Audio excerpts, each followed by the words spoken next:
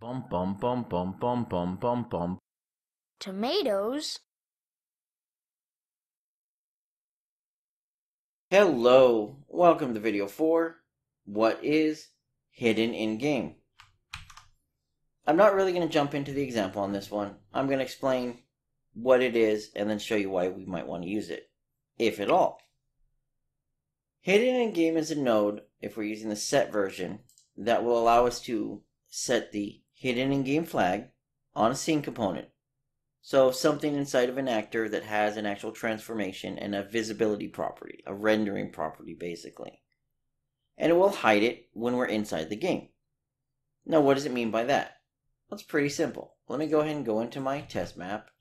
Here's my example blueprint. Let's drop it in the scene. And as you can see, it's a blueprint with a couple things attached to it. We have a root, a sphere, and then 2 cubes. Let's say I wanted the sphere to represent something. It's a person, it's a place, it's a house. But these cubes represent boundaries. Something I'm going to use as a developer inside the engine to mark something. However, when I'm in the game itself, if I was to hit play, well, as you can see, it's here. We may not want that. So that's what the hidden in-game flag is for. If we go ahead and go down to one of our items and scroll down to rendering, we're going to find 2 options, visible and hidden in-game. Visible is whether we see it. This is traditionally how you're going to hide or unhide an item when you're playing the game. Hidden in-game allows us to still see the item. However, as you noticed, you may or may not have noticed, look at this shadow here. When I check hidden in-game, the shadow disappears. The item's still here, but the shadow's gone. What this is doing is telling the engine that when we play our game, we'll check this and hit play, we are not going to show that item. It is hidden in-game during gameplay. If we were to stop it, we can see our item again. And of course the shadow's not rendered because it's going to go ahead and hide it automatically for us, and it knows that. So if I was to go over here, let's go to my right cube, and we'll set it to hidden in-game, and we'll go ahead and hit play. Maybe I'm using this to define, okay, I don't want this to be any farther than that edge. I want that side of it to line up with the edge, and then this, that way I make sure it's safe. I hit play, and now all I see is my sphere, and everything's good. Now you will run into a few issues here. As you may notice, collision is enabled. All we're doing is hiding the visibility for rendering. Because this item still has collision, right here, block all dynamic, it's going to have an issue. I'd have to do something like set no collision, and now you notice I can walk through it. So keep that in mind. Hidden in-game is intended to allow you to hide something in the game, but not inside of the editor when you're using it. There are a few caveats here. So let's say I was to go to my root here. Let's go to this item right here, and I did actor hidden in-game, and I hit play. Well, it's going to work, and it's going to work how we expected it, which is good. If we go to, however, for example, a sphere, a parent item, and we do hidden in-game, and then let's go ahead and uncheck hidden in-game on these 2 other children that are underneath the sphere and hit play, well, only the sphere is going to be hidden, not the 2 children. It does not automatically propagate down from item to item, from scene component to scene component. It's for this item only. So this item itself is hidden in game only if this item is checked. If the root is set for check for hidden in game, well, it's going to be the same thing. I'm going to be able to see everything. The root is a scene component, so it is only going to apply to itself. It's when I click on the main item itself, the actor itself, and choose hidden in game, that's when the actual entire blueprint will be hidden. That's actually a different node, which is covered in a different video. But that's something to keep in mind. If you notice here, the actor itself doesn't have a visibility setting. So that's how you'd actually hide an entire actor easily inside of the game. Looking at the node, we will find there are a few options.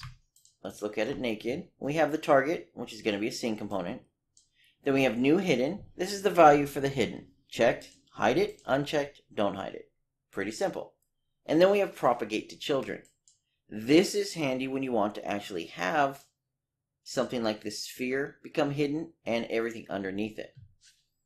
Let's go ahead and change this from the left cube to the sphere.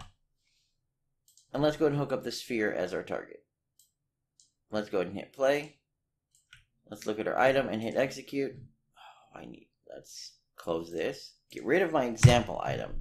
hit execute. We'll spawn this in. Whenever I execute, we're going to hide the sphere, assuming I actually check the box. Third time's the charm. We'll go back in here and hit execute. And every time I'm going to hide whatever items I have selected. And I have a bunch of items selected because, as you notice, I have both of these.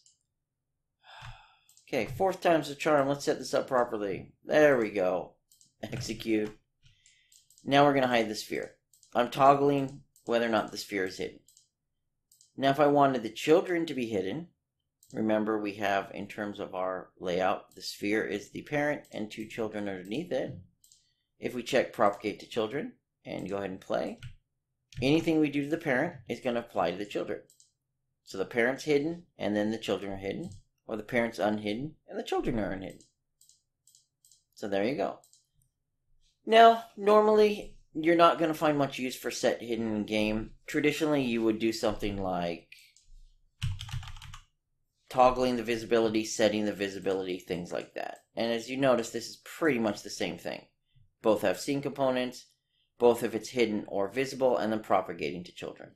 The main advantage of this is if you have something that's already set to hidden in game and maybe want to use it for debugging purposes and see where it's at. Maybe the boundaries, you have a debug menu, something like that. You can go and use the set hidden in game. Keep in mind, let's uncheck this. I should probably have not deleted that. Let's bring that back. Here we go. We'll go back to our cube, plug our cube back in. Okay. Keep in mind, visibility and, here we go. Visibility and hidden in game are tied together. You can set hidden in game perfectly fine. Let's go ahead and run this and hit execute, and you'll notice this one is not rendering. I've told it not to render because it's hidden in game. If I was to go ahead and drag my item out, set it to hidden in game right here, and hit play when we start, you'll notice it's hidden in game like it's supposed to be. Okay, good. Everything's exactly like it's supposed to be. However, if we have hidden in game unchecked, so we want to be able to see it, like this, but we are not rendering it. We have visibility unchecked. No matter what we do with the hidden in game, it's not going to matter. Visibility has to be enabled in order for you to actually see it, whether or not you have hidden in game turned on. So in this case, we tell it not to hide it in the game, but because visibility is off, it's going to not render. So keep that in mind. That's it. That's going to wrap up our set hidden in game node. It's going to take in a scene component. New hidden is whether it is or is not currently hidden. It's a boolean. Propagate to children means any children will also set hidden in game. Remember, it has to be visible first to hide it. And for the most part, this is used for editor things where you want something in terms of debug, but when you actually run it, it's not showing up on the screen itself.